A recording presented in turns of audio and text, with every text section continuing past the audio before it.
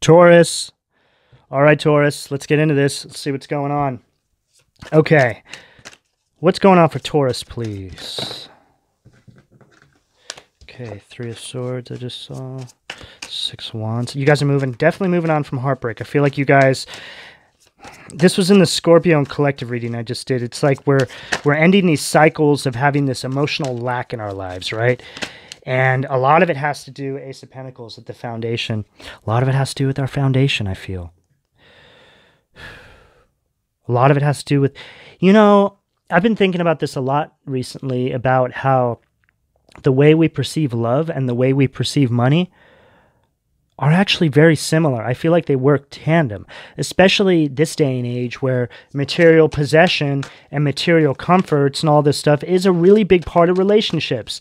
So if we just open up that conversation and can actually admit that in some respects, Two of Cups,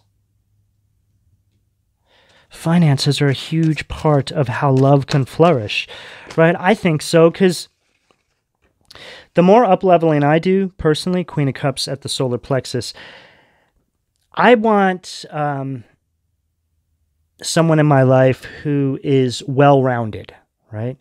Someone who has done the work on themselves or is doing the work on themselves. Doing the work on themselves is perfectly fine. Even starting to do the work on themselves, that is just leaps and bounds, okay? So, as you guys know, for people to actually start doing the work, it takes a lot of self-reflection, and self-reflection is very attractive. It's very admirable. And when you start self-reflecting, I know this based off of experience, the universe opens up a floodgate of abundance to come towards you. So this is how I feel love and finance work in tandem, okay? This is just how I see it at the moment and how I'm feeling it in this reading. It's like we're looking for something well-rounded, and I feel that this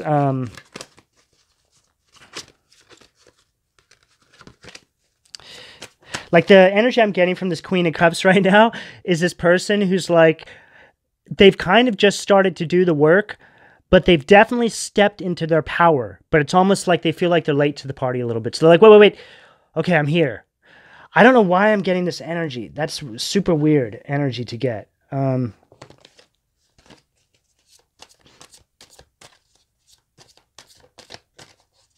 let's keep going here. Judgment. This has come out in the other two readings I did too.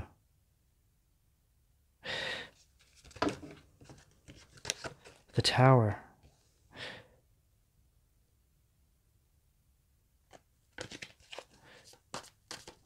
Okay, hold on.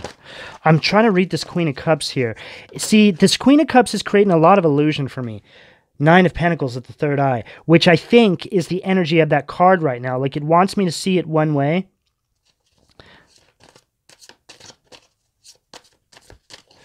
But it's actually another. So I feel like this is the cycle you guys are ending. Four of Pentacles.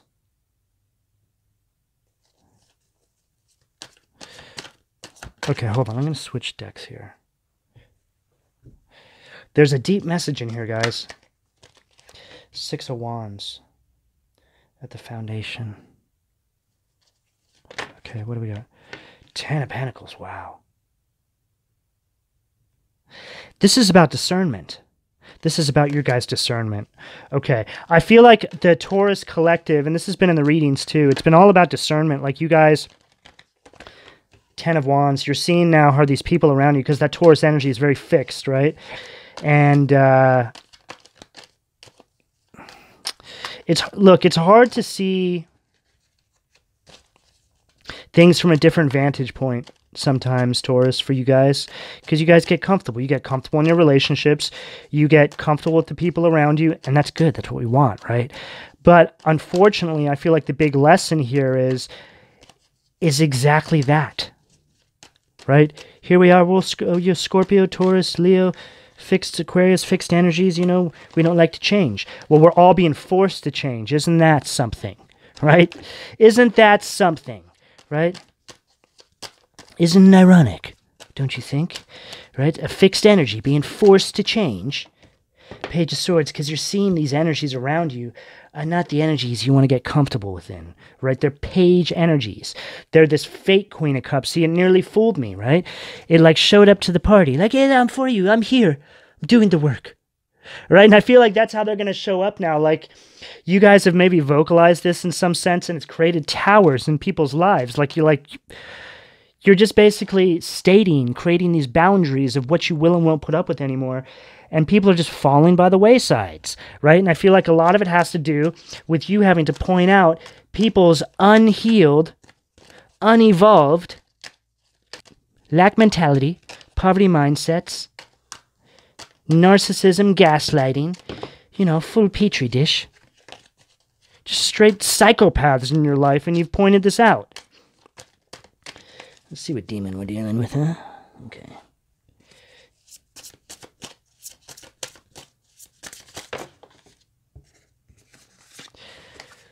Furcus, the Hermit.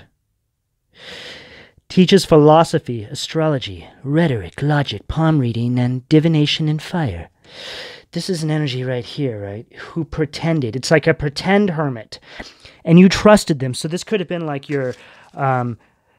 this could have been your parents. It could have been influential figures in your life that you trusted to lead you in the right direction. I know this energy, guys. It's like you get really far down this path in your life and you're like, wait a second. This isn't the correct path at all, right? And it's like energetically you're like running back. And it's like this is what this energy did, and it laughed. It's like, ha ha. But it just laughed to itself because it was only funny to itself.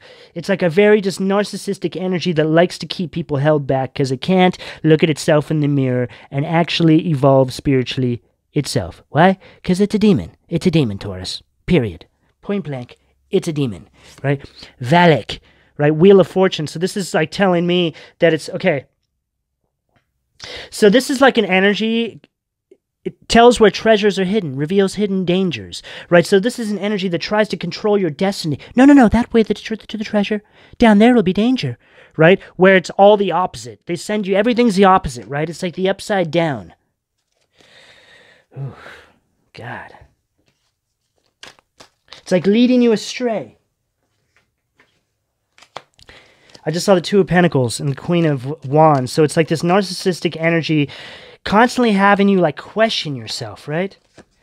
Saw the Page of Cups. Okay, let's close this out for Taurus. What do we got for Taurus?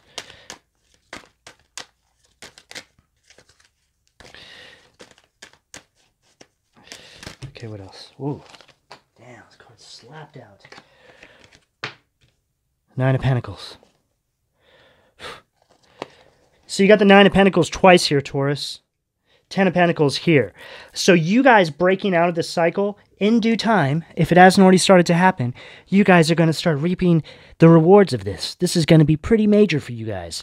Okay, so just stay on your path. Just keep working on the things that you're passionate about.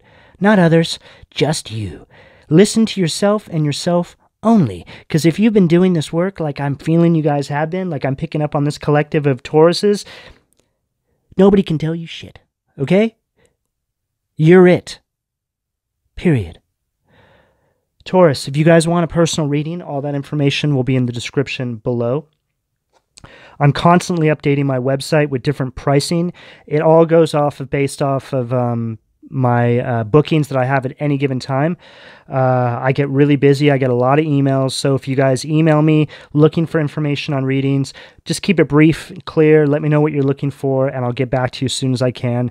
If you send me really long emails, they have to go to the back of the line. I can't read all that. So just keep it short.